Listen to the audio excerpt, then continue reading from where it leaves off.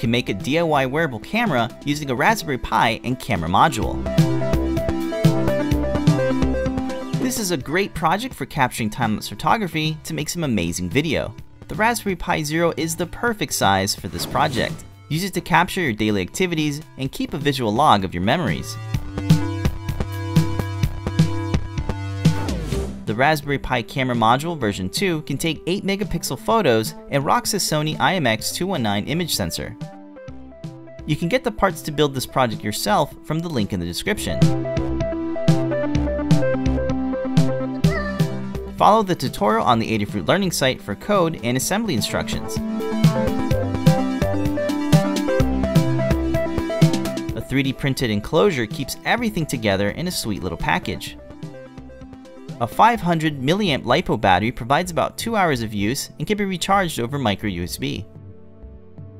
Configure settings like intervals and change the resolution, shutter speed, and exposure.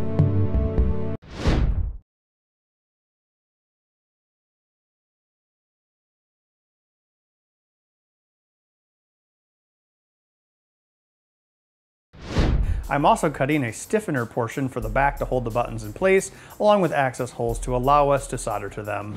All right, so I cut 2 frames for the tack switches. The top frame holds the switch in place, and the bottom frame, in theory, will allow us to put a diode on. If we want this matrix to work well, we need a diode on every switch, which sounds like a lot of pain to wire, but what I realized we can do is we can put the diode right behind the tack switch across the leads like this. But one problem with this is if we put this frame on, I don't know, it's just kind of too deep, I think. I mean, it will definitely eat up the distance of the diode, but I don't think we can get the soldering iron tip in there. So maybe what I should do is make another frame.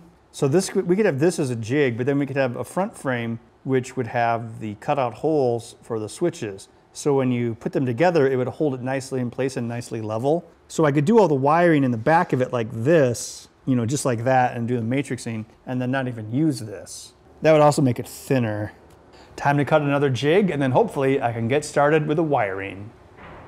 I need to add a diode onto every switch to make the buttons isolated from each other in the matrix. I'm going to use gray wires for the columns and black wires for the rows. It's time to get wiring.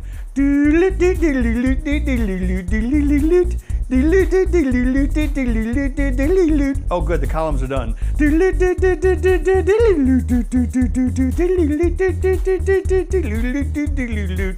And now the rows are done as well. Okay, I finished wiring up the switch matrix. So we have the rows, or the sense lines, going across, and that's going into the diodes. And then we have the columns, or the drivers, going vertically. So what happens is when you push... So this is my IoT pool. It's an Intex 15-foot by 48-inch deep pool. It's pretty full right now. It's rained this last week, so rain has filled up the pool quite a bit. So hanging in this pool is a DS1820B temperature sensor. It's hooked onto my thermometer.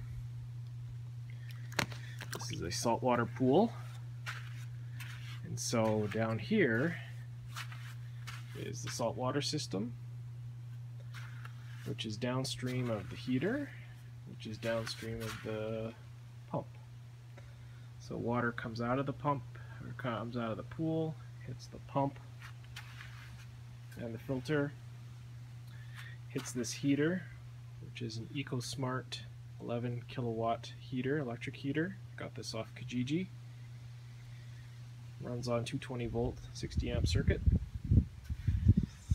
And then the saltwater system, and then water is returned to the pool. So the temperature sensor is actually hooked up to some low voltage bell wire that I purchased because the Arduino and the Raspberry Pi aren't really close to the pool.